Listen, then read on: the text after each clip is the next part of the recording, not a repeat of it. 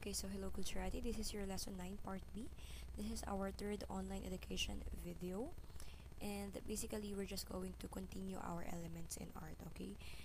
This is an essential learning for you or an essential knowledge for you to maintain yung pagiging kulturati mo, okay? So, hindi pwedeng titenga-tenga tayo nang wala tayong inaalam. Char. So, yun nga. This is essential for kulturati like you para makapagbasa ka ng mga paintings in the museums, not just by taking a picture of them but also learning what's inside the painting. Okay, so now let's talk about our previous lesson muna. So let's have review of lesson 9 part A, elements of art. So number 1, we have line. Pag sinabi natin line, it is a point moving in space. Basically sa Tagalog, pag sinabi natin line, it means guhit. Okay, so a point moving in space. Ikaw nga. Okay, very good. If inulit mo, very good. Kapag hindi mo inulit, hindi ka i-crush back ng crush mo. Char. Next.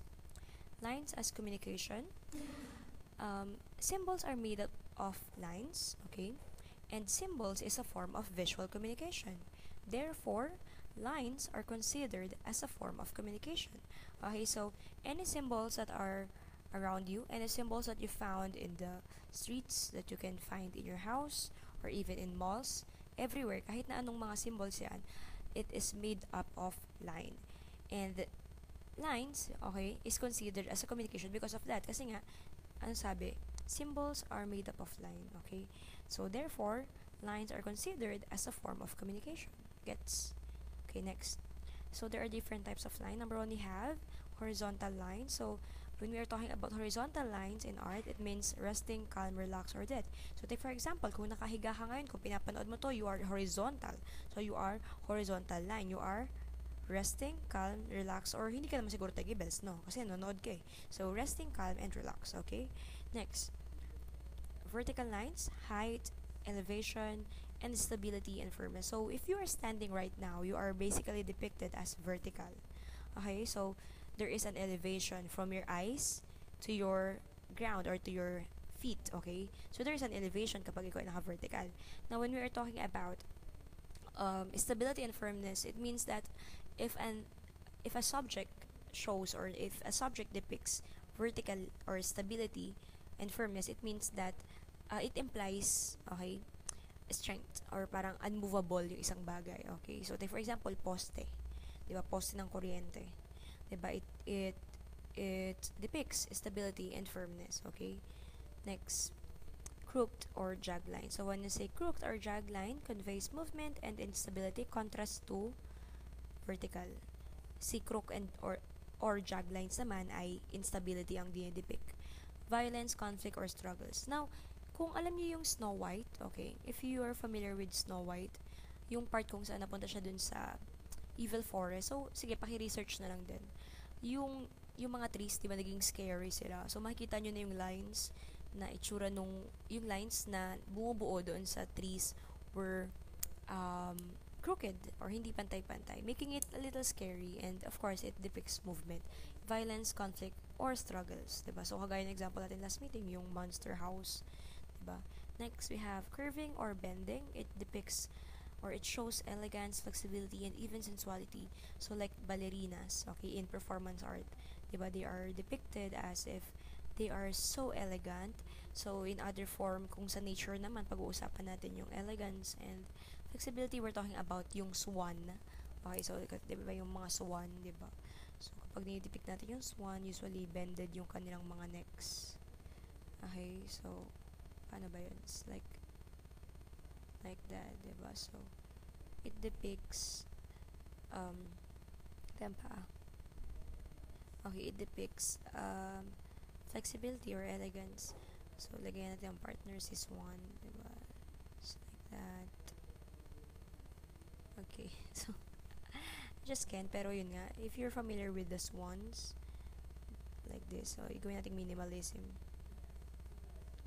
So, swan yan. Diba? So, if you're familiar with this, it shows elegance and flexibility. That is an example of curving or bending lines. So, balikan natin. Diba ito? In this part, this is bending. This is curving. So, ayun. Next, let's have flat lines. So, when you're talking about flat lines, it's your classmate na makapal or madiin magsulat. So, let me try to create a flat line. This is a flat line. This is my normal line. Okay, so kapag ginawa ka natin dito, makikita nyo makapal siya. So this is flat line. Pwede namang maging flat line to. Ayan, tapos i-shade ko. It is a line. So let's say, let's try to create and so, di ba makapal yung lines? Yep. So, ayan, preso, char. Preso sa bahay, char. So, ayun nga. Flat lines, kapag makapal yung guhit, we call it accent line. Okay. Ay, sorry, flat lines. Makapal na diin sa guhit. Okay? Next, we have accent lines. Guhit na lumalabo the more na mag-curve. So, take for example, let me just show you an example. Well, take for example, when you are trying to create hair strand, so this is accent line, okay? Or like yung check, diba? Yung check nag-feed siya somewhere here. So pag sabi natin accent line, guhit na lumalabo the more na mag-curve, okay? So kapag ginanto mo, okay, yung end part niya ay lumalabo. Nagigets? So accent line is often used when you are trying to create eyebrows, especially kapag nagbi-makeup ka. Diba, dun sa roots, medyo makapal yung line. Pero pagdating dun sa tail, lumalabo. So, that is accent line. Next, we have gesture lines. So, when you are talking about gesture lines, it is action lines or quick drawn lines that shows movement.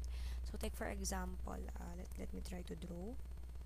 So, ito siya. Okay.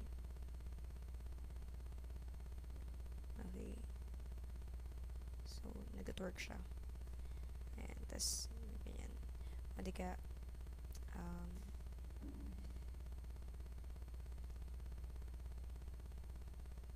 ay, sorry, mali. Ito.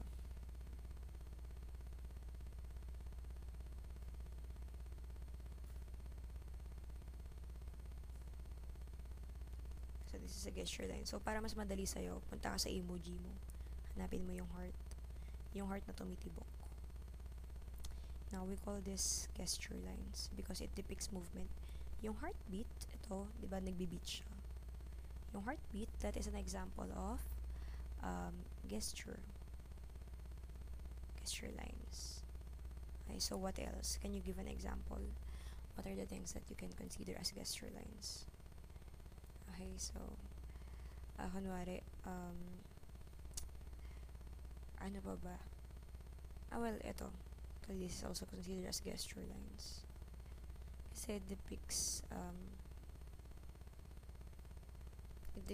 action or it depicts emotion. So that is also gesture line kasi nakikita yung ugat tumitibok, 'di ba? Galit ganun. So that is gesture lines. Nagigets mo? Okay, next we have a video link here. So this is another like additional information for you sa art theories of lines, okay? Next we have our lesson for today, lesson 9, episode 2, elements of art. So continuation of previous lesson natin. So let's talk about shape. Pag sabi natin shape, listen. An element of art that is two-dimensional, flat, or limited to height and width. Okay, so pag sabi natin shape, actually, shape has two types. Okay. Number 1, we have shape. Okay. So, pag sabi natin shape, okay, it means two-dimensional, and flat. Okay, so let's give an example of shape or shapes. Okay, so medyo madilim. Okay, so okay, kita mo na. So shape, if you think of square, you are correct.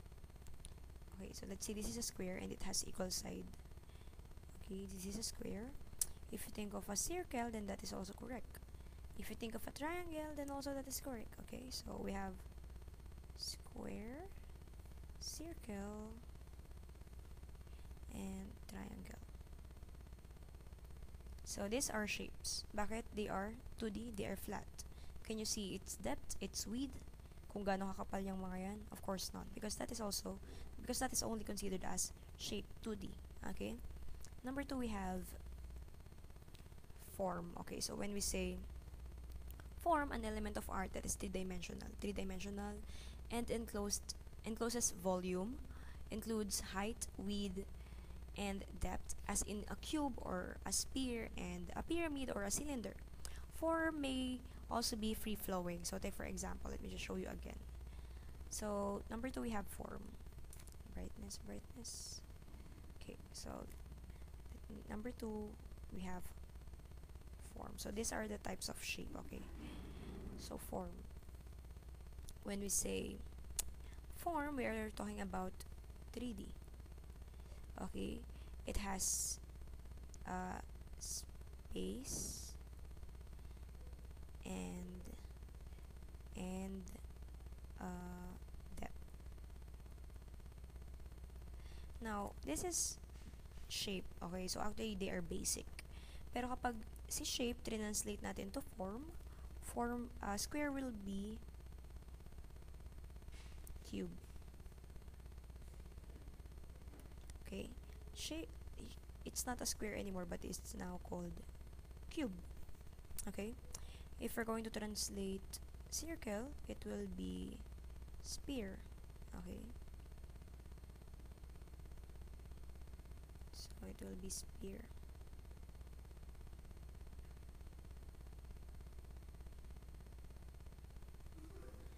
Okay, so let's have a shadow here. So here's the shadow. So this is not now called circle, but this is called now sphere. Yes, we have triangle. So triangle is now called pyramid. So pag sinabi natin form, 2D, it has space and depth. Nagigets mo? So pag sinabi natin shapes, it is 2D and flat. Wala siyang space and depth. Gets? Nagets mo?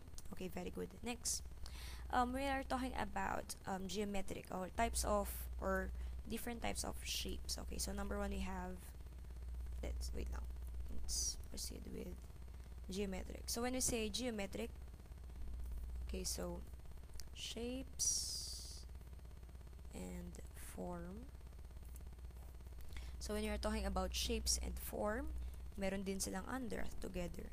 Number 1, they have geometric. And when we say geometric, it means geo means earth or land, diba? When we say metric, it's basically measurement. Okay, saan mo naririnig yung geometric na term? Is this a subject in math or is this in science? Or pwedeng both? Okay, very good. So, pag sabi natin geometric, ibig sabihin niya, shapes find origin in mathematical proposition as much its translation and use are often man-made. This includes shapes such as squares, triangle, cubes, circles, spherism, and cones, among others. So, kahit na itong si shapes and form, they have different meaning, okay? Together, they have geometric, okay, under them. So, example ng geometric is this. Piet Mondrian composition with a color and a gray lines 1. Okay, so, ito yung version 1 niya kasi may other form pa of 1918. So, by just looking at it, makikita nyo that there is geometrical shape. Usually, pag sinabi natin geometrical or geometric shapes, it can be measured. Okay? Ibig sabihin, usually symmetrical siya.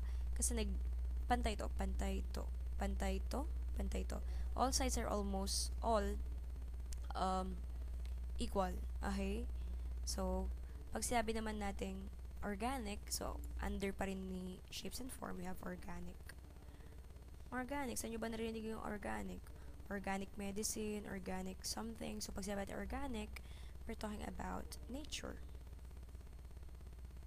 Basically, pag sabi natin organic shapes are those readily occurring in nature, often irregular and asymmetrical.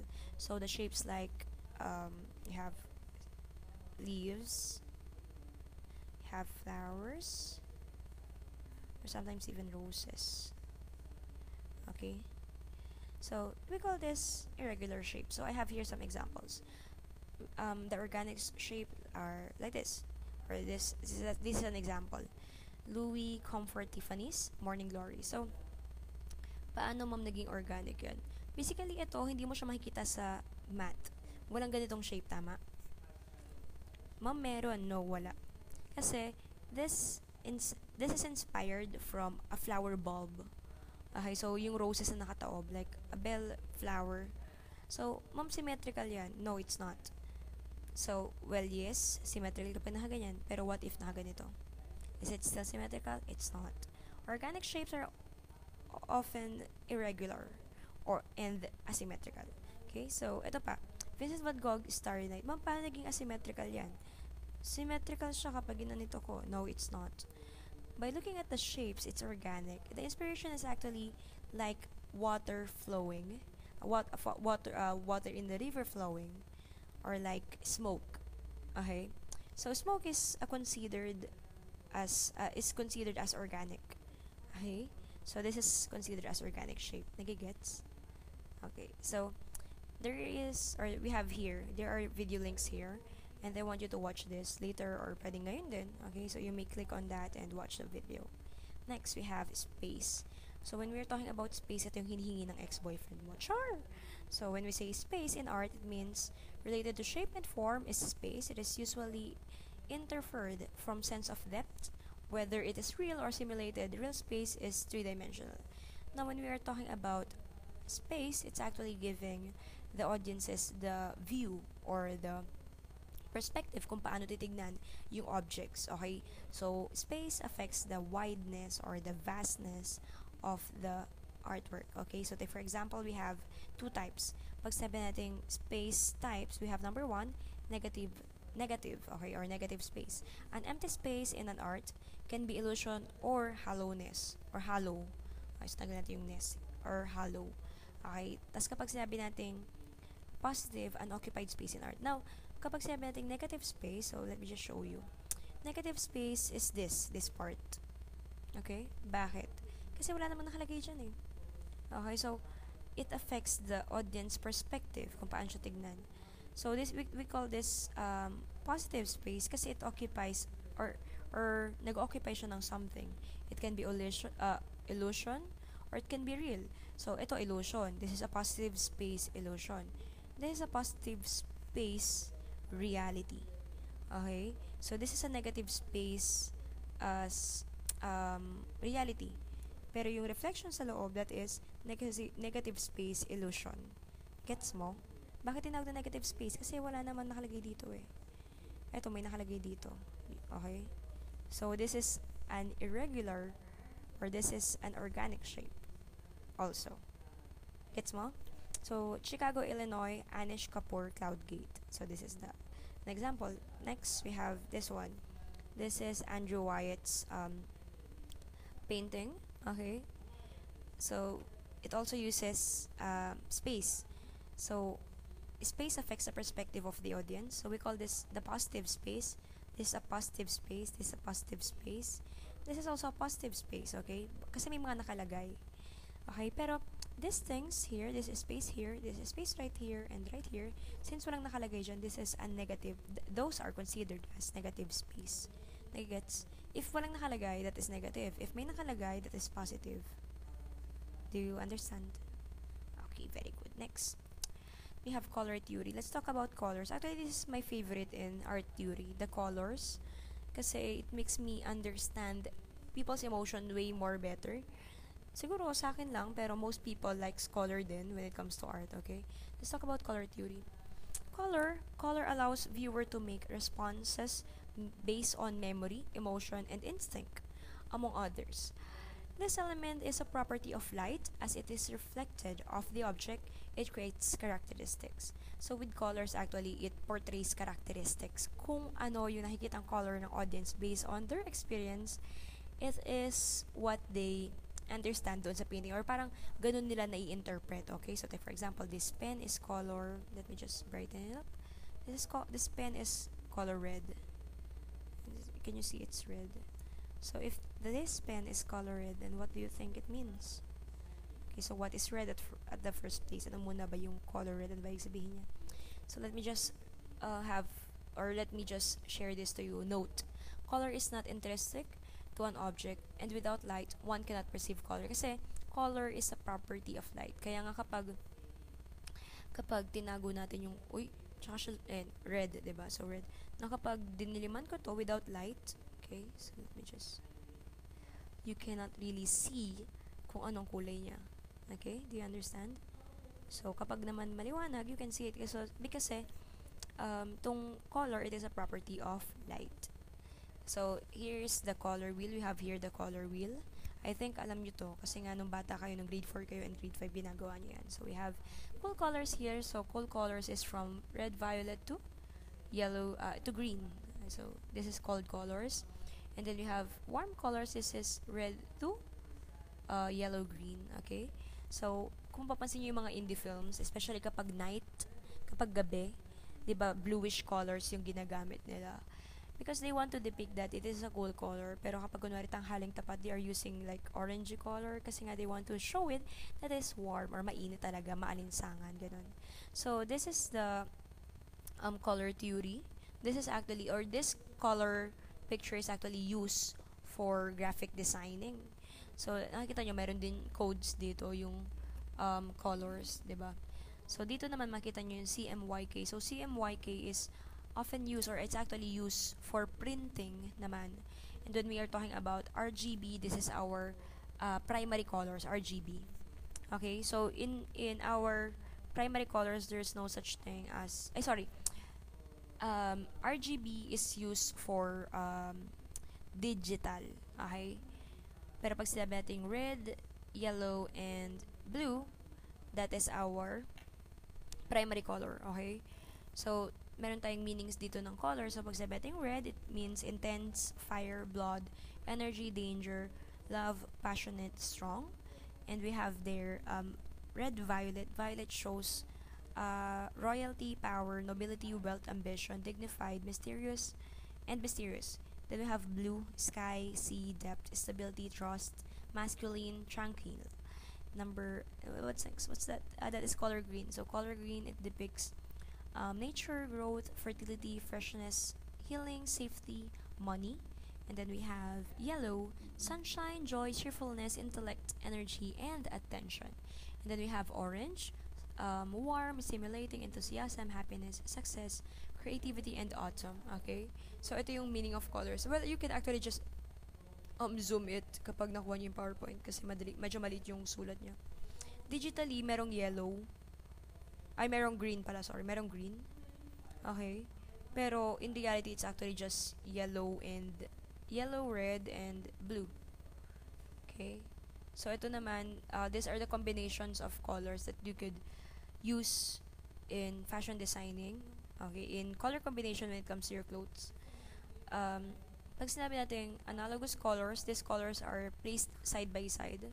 So, take for example, ito, red, orange, and orange. They are called analogous kasi magkakatabi sila. Okay? And then we have complementary colors. Complementary colors opposite to each other on the color wheel. So, take for example, we have, my favorite here is yellow and blue.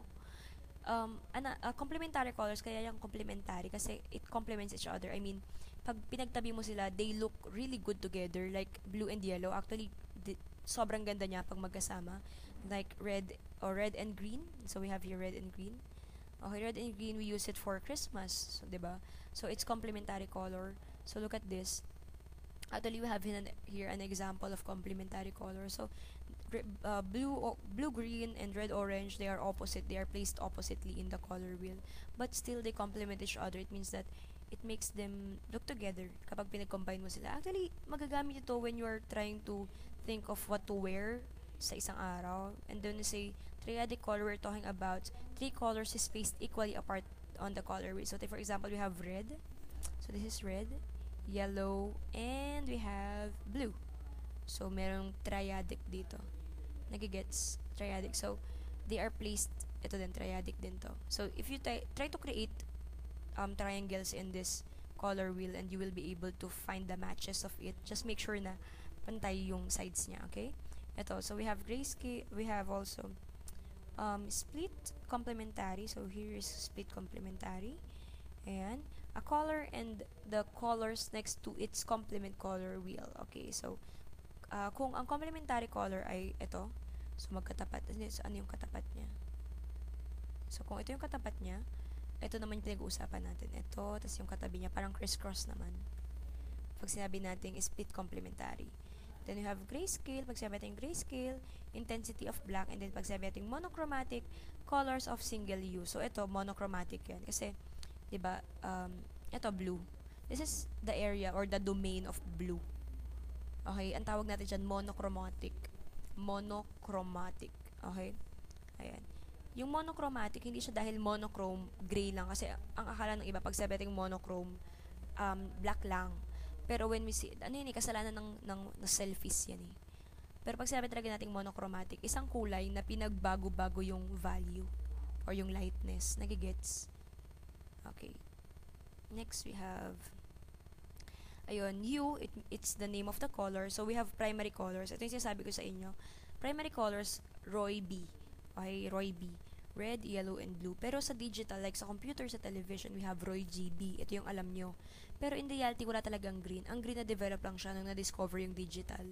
Next, we have secondary colors. Secondary colors are the colors na kapag pinaghalo mo yung primary colors, may makikreate na colors. So, take for example, red and yellow. So, makaka-create ka ng orange. Blue and red, makakapag-create ka ng red and blue, makakapag-create ka ng violet. Yellow and blue, makakapag-create ka ng green. So, they are called secondary colors. At pag sabi natin tertiary colors, yung pag pinaghalo mo naman itong secondary, makakapag-create ka ng kulay. Or makakapag-create, kapag pinaghalo mo to crisscross, they are called the tertiary, pangatlo na sila. Okay, so, take for example, sky blue, or like red, orange, yellow, green. Ayun, so, sila na yung tertiary colors. Yung pangatlo naman. Nagigets? Okay, next. We have value. Pag sabi natin value, yung value, it means use, lightness, and darkness. A color value changes when white or black is added. So, ayun nga yung monochromatic. Diba? Yung monochromatic. Let us check monochromatic. Si monochromatic, makikita nyo na nagbabago yung value niya. Okay? Kasi dinagdagan ng lightness. Ito dinagdagan ng darkness. So, that is value. Next, we have saan na tayo? Intensity, quality of brightness and purity. High intensity, the color is strong and bright. Low intensity, the color is faint or dull. So, let me show you. This is high intensity. Okay? This is high intensity. And this is low intensity. Do you understand? Okay. Next. Let's proceed to normal intensity. So, example, what do you think is the emotion of this color? Or what do you think is the emotion of this painting? So, merong orangey dito. Ano sabi sa orangey? Kapag orangey, that is probably warm or let's say, hapon, autumn, diba? Tapos ito, makikita nyo na bluish siya. Okay, so, meaning to say, this is a cold stone. Malamig eh. Kasi blue. So, this is a House of Parliaments of 1900s. House of Parliaments, therefore, this is made up of stone. And the stone, di ba kapag ganito mo yung, hawak mo yung pader, malamig. So, that is a cold stone, okay? Next, you have Giovanni Bautista Cima de Cornigliano. So, makikita nyo, there are complementary colors. This is yellow and blue. This is green and red. So, makikita nyo, nagmamit siya ng complementary colors, okay? So, what else? Ito. So, this is analogous color. Kasi, it used brown, green, yellow, orange. Eh, di ba tabi-tabi yun sa color wheel? So, Edgar Degas, before the race of 1882 to 1931, analogous siya. Kasi tabi-tabi yung kulay na ginamit, di ba? Next, we have Scream of Edward Monk. So, what do you think? Ano siya? So, merong orange, merong yellow, merong blue, merong black. So, gumamit siya ng iba't ibang elements ng color dito. And what do you think? Anong dinedepict nito? Anong type of color ang dinedepict niya? Okay? So, there is a video link here. I want you to watch this. Pwede ngayon, pwede rin mamaya. Next, we have texture. So, pag sabi natin texture, an element of art that refers to the way things feel or look as if they might feel if touched. So, take for example, my laptop screen. There is no texture in here. So, pag hinawakan mo daw to, smooth, diba? Now, let's talk about texture.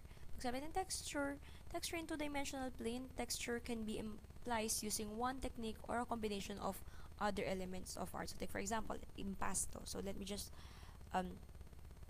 uh, oh well, so two-dimensional plane. So, di ba impasto? Yung impasto, apply ka lang ng apply. Okay, so lagay ka lang ng lagay. It is still flat. Okay, pag tignan mo siya, just to add texture lang. Okay, so flat pa rin siya. Hindi siya nagpapakita ng depth or ng space. Oh, so that is called texture in two-dimensional plane. Okay, next we have surface texture. So, ito naman letter B. It refers to the texture of the three-dimensional object in art. Perception and depth or pwede rin namang optical illusion. So, sige, let me just give you an example. Pag sinabi nating texture in two-dimensional, so under tayo ng texture ha. So, just texture. So, texture, number 1, texture in surface, in two-dimensional, in 2D. Okay, so let us pretend that this is a square and spiky siya. Tapos medyo may bilog-bilog. So, what do you think kapag hinawakan mo to, anong feeling? Or let's say, sige, let's say,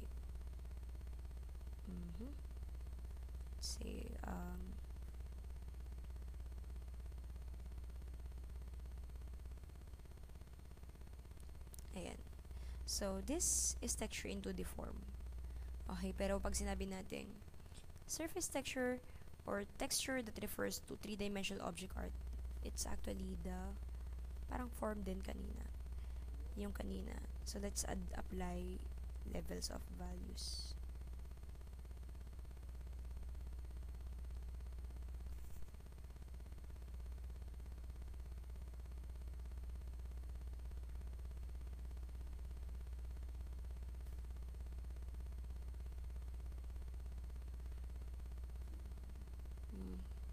Okay.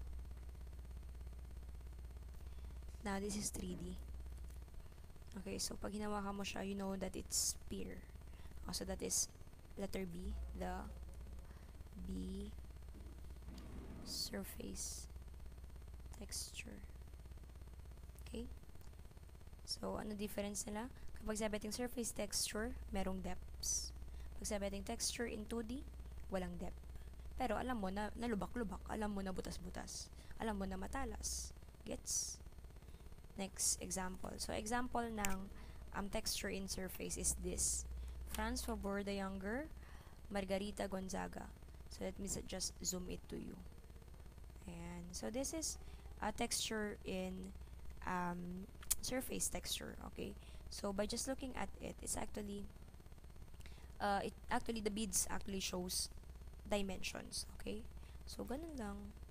Ayun lang, look at her skin. Actually, yung skin niya, ayan naman yung example ng texture in 2D. Okay, yung skin lang yung skin. Not the shape, the entire face. Yung skin lang niya. So, smooth yung skin niya. Okay? So, yung hair niya, ayan. Pero pag sabi natin surface, ito naman, yung merong illusion of depths and space. Nagigets mo? Pero pag ginawa mo, parang, ay, malubak, ganun. Yun lang. So, next, we have a video link here para mas ma-explain pa sa inyo kung ano yung texture. And we have output number 2 for online education. Ang deadline natin ay March 27, or if merong nakalagay dyan sa calendar kung kailan yung deadline ng second output natin, sundin natin yung sa calendar. And the requirement is, of course, habang ginagawa nyo yung output number 2, kailangan meron kayong time-lapse or photo documentation na naka-clip doon sa ginawa nyo. Kasi mahirap na baka sa ibang pinagawa yan. Okay, so magtiwala ka lang sa sarili mo na ikaw ang gagawa. Okay? So, paano mo namin ipapasa yon? Well, digitally, ipapasa nyo siya. Pwedeng picturean yung artwork nyo or pwede rin naman kayong mag-digital art. Okay, so, output number 2, mag-research ng artworks na ginawa ng isang Filipino na meron ng mga principles from lesson 9A hanggang lesson 9B. Okay, so, ano ba yun? Isa-isahin nga natin. We have, from the previous, we have lines. Okay, so, lines, then we have shapes and form, and then number 3, we have space. Number 5, we have color theory. Number 6, we have texture. And ayun lang. So we have 6. Or pag you, hindi, ganito na lang. Let me just write it down. So the elements in arts. Okay. Number 1, we have lines. Number 2, we have shapes. Number 3, we have form. Number 4, we have color. Number 5, we have space. Number 6, we have texture. Ano pa? Ano pa yung wala dito?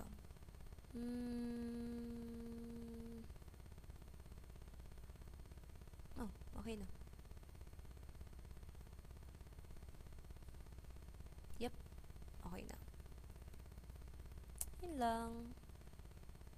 Any questions? Additional informations? Please watch the video para ma-retain mo yung mga inaral natin. Thank you for watching!